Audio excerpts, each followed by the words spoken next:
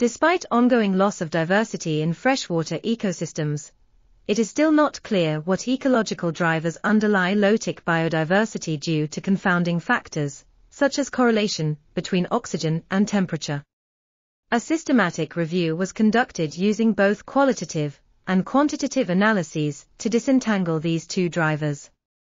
The qualitative analysis did not show strong consistent effects of either dissolved oxygen concentration or temperature on diversity, but the meta-analysis showed a positive relationship between taxonomic richness and dissolved oxygen concentration, while a negative correlation with temperature was found.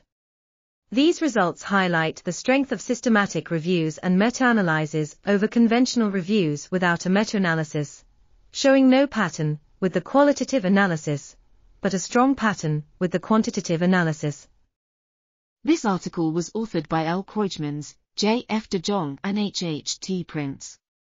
We are RTCLTV, links in the description below.